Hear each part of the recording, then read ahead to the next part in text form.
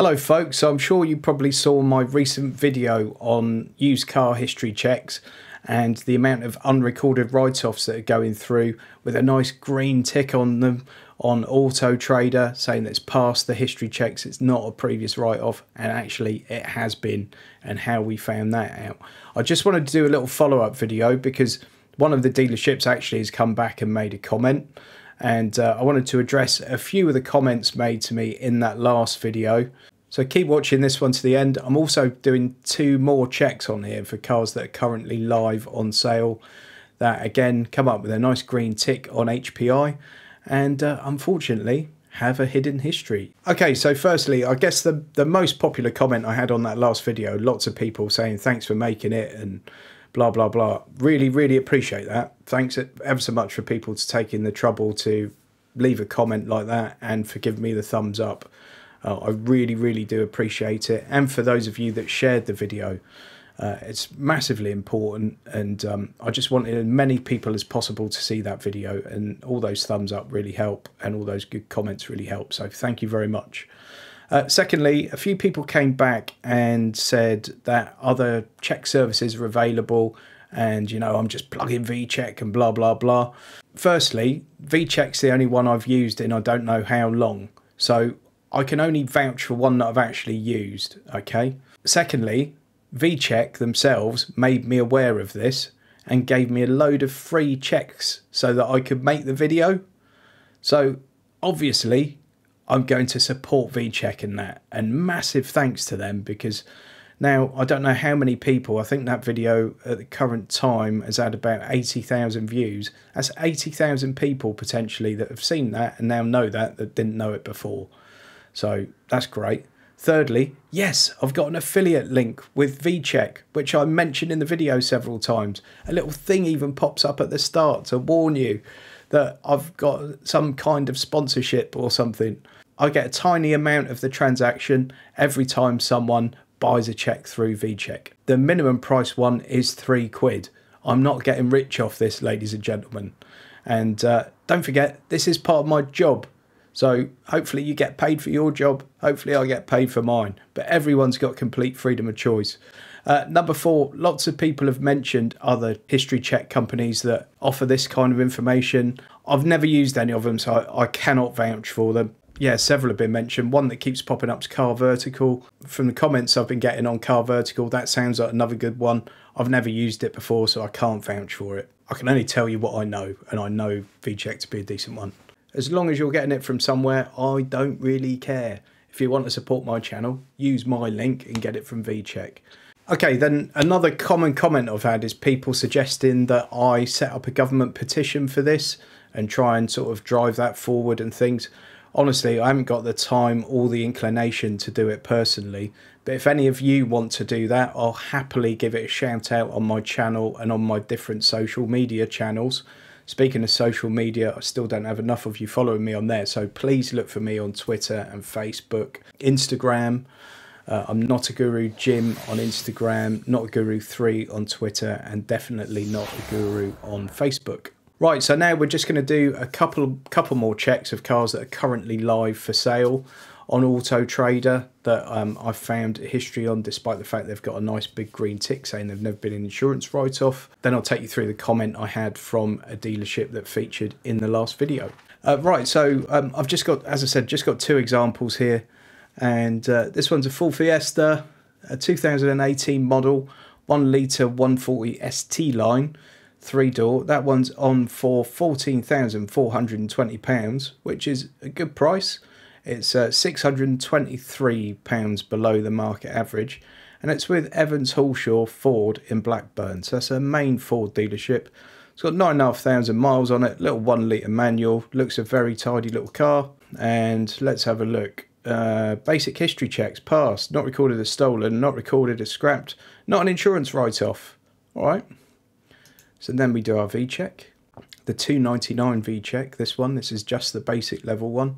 And this is where we find this bit, salvage history found. So we go to that and we get this. So they've got it as a Cat N, non-structural damage, okay? So Cat N is a write-off, it is an insurance write-off, but it's non-structural damage.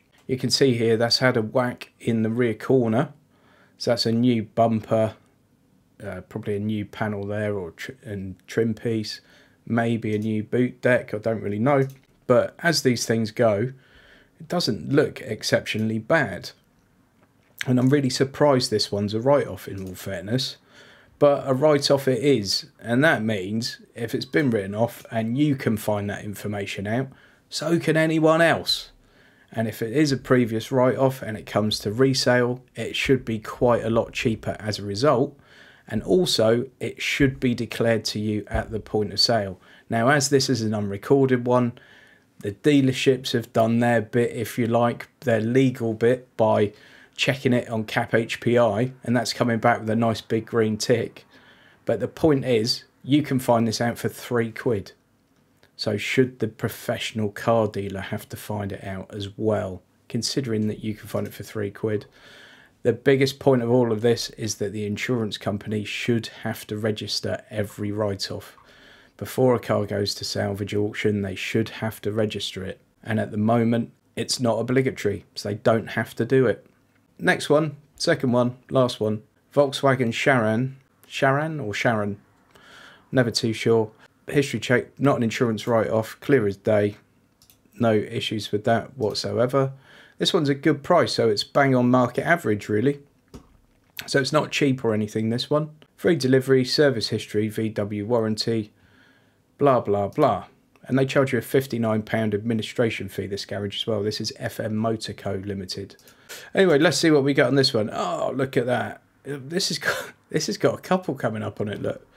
So what have we got here? We've got 2 salvage histories on it. Okay, so we'll move on from that for a sec. But it's been used as a taxi, this one. Do you particularly want a car that's been used as a taxi? And then the other thing was mileage records. Let's have a look at that. All right, so this is probably something in nothing. That it went through on 2nd of April with 32,577. And then on the 8th of June, it went through at 32,500. That's just someone at the auction place or the salvage place just rounding down or up the mileage. I don't think that's anything to be concerned with. The fact it's been used as a taxi is probably not ideal. And the fact it appears to have been written off twice is probably not ideal. So let's have a look at the first one.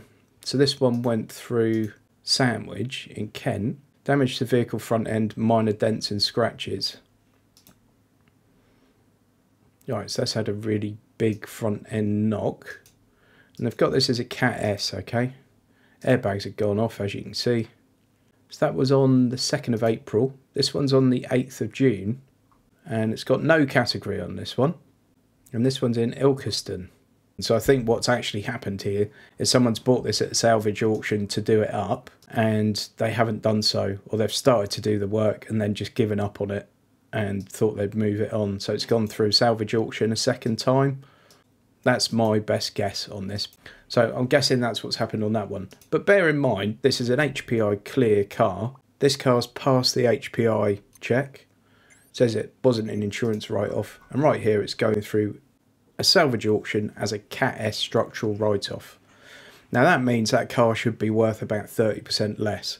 Another comment I've had quite regularly in the last video was that there's nothing wrong with buying a Cat S or a Cat N. And I sort of agree to that to a degree. There are cars that have a really good quality repair and are put back on the road in a really clean state, really structurally sound, no issues with them whatsoever. If you know what you're buying, and that the car's got that history and you pay less for it as a result and it's put back perfect condition, no issues, I'm fine with that. Unfortunately, not all of them are put back on the road in the best condition. Sometimes the work's been done on someone's drive. It's not always done by a professional. You know, it's not always the best standard of work that goes on with these things. And as they don't have to have a new MOT or anything like that, maybe you're several months down the line before you find any issues with it. So it's always buyer beware. Quite often you can buy a Cat S or a Cat N that's been put back on the road and repaired, and it's great. What I have a problem with are these unrecorded ones that people are completely unaware of. They do an HPI check on it, or they see it sitting there on AutoTrader with a nice big green tick next to it and think, oh, at least this one's got a decent history, blah, blah, blah. and then, you know, for the sake of £3, you go and find out that this happened to it previously. So in the comments of that last video, I did actually have several motor traders coming on and saying that, oh, we sell these all the time, you know, it's a good way of getting some extra margin and blah, blah, blah, is buying an unrecorded write-off, doing it up and selling it on. I've got no problem with that, but I think you should be telling people. I know legally there's probably nothing wrong with it because it passes cap HPI and you can do your cap HPI check and say, oh, well, that's all fine. But let's talk about ethics for a second. Is it ethically right to be doing that and not telling people about it? I don't think so. I found this on the Honest John forum, which someone had kindly posted a link to that last video. And there are just a couple of funny things on here I thought you might enjoy. Would I spend 15 minutes watching an unshaven man in a hoodie? Nope. So that's good. I enjoyed that one. I thought it was quite funny. I think he's done other videos too. He needs a director though, yes? I probably do, in all fairness. But yeah, I found that pretty funny. Hello, I'm up here now. I just wanted to show you this because I had a comment from Big Motoring World, who are one of the dealerships that featured in the first video, and I thought it only fair to share their comments with you. It's one of their cars was featured in that first video. Thank you for highlighting one of our advertised cars in this video. Like most automotive retailers, we use cap HPI data to ensure our cars have a clean history before putting any vehicle on sale. We've raised this video with cap HPI as we're not aware that this was a Cat S, as it didn't show on the HPI report and wasn't declared at auction by the vendor. The vehicle's now been immediately taken offline and returned to the auction house. We have a strict policy of never buying or selling vehicles that are Cat S, C, D or N, whether declared or not. As so, we're disappointed to see this car had found its way onto our forecourt, after not being picked up by the HPI report and failing to be declared by the vendor. We'll continue to work with our partners to ensure customers can be confident in the quality and history of the cars we buy and sell. And that's come from the social media team at Big Motoring World.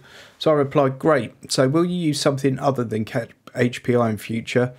Now that it's been highlighted that cap HPI check is basically worthless as demonstrated here. I will do a follow-up video and mention your comment in that, although it surprises me that a large motor trader would be unaware of any of this prior to my mentioning it in a video. Has this ever come up before? And someone else called Dodgy Cars has said, not the first time you've had this kind of problem. And I've had no response to that, and that was 6 days ago. So I just thought it fair to mention it, as they did respond. I mean, it looks like these guys turn over quite a lot of cars. I don't know. Think what you will. That's the response, and I thought it fair to share it. If I were a car dealer and I were found doing this, I could certainly say that I'd done the cap HPI check, so therefore I've done my bit. And legally, I'm sure that's completely fine and dandy, okay? I think they've done their bit as a dealership. They've used the most widely recognised car checking service, and it says it's clean. But would I know that this goes on if I were in the trade, and in the trade on quite a large scale? I would guess I probably would be aware of it. Hypothetical, because I'm not in the trade. So after all that, let's just have a very, very brief summary. 1, I don't think there's anything wrong necessarily with buying a Cat S or a Cat N car. As long as the repair's been done to a really, really good standard, you've been told about it when you buy it, and you've got a significant discount on that car because of it, I think it's absolutely fine. Motor traders are not legally at fault from what I can tell. As long as they're doing a background check on that car, they've done their bit, and that's the end of that. The fact that you or I can go onto this website and find out more about the car for £3, and there are probably other services out there that are even cheaper than that, suggests that ethically, maybe they're not whiter than white. The villains here, the real villains here, in my opinion, are the people in charge. You've got to look at the MIB, you've got to look at the DVLA, you've got to look at the Department for Transport. They're aware of this. They've been aware of it now since at least 2019. That's when I first found things from the press, that first Auto Express article about this. So at least since 2019 they've been aware of it, yet still it continues. Still we've got these cars going through salvage auctions that are not recorded as write-offs because the insurance companies are choosing not to do it. Thankfully, most of the insurance companies do use the registers properly, but not all of them do, and they don't have to currently. So there needs to be fundamental changes there to the regulations and rules, otherwise this will go on forever. Anyway, just wanted to do a quick update for you guys, and I've chucked another couple of examples in there, so I hope you've enjoyed it. As always, give it a thumbs up. It's really important, the thumbs up on these videos, because we want people to see them.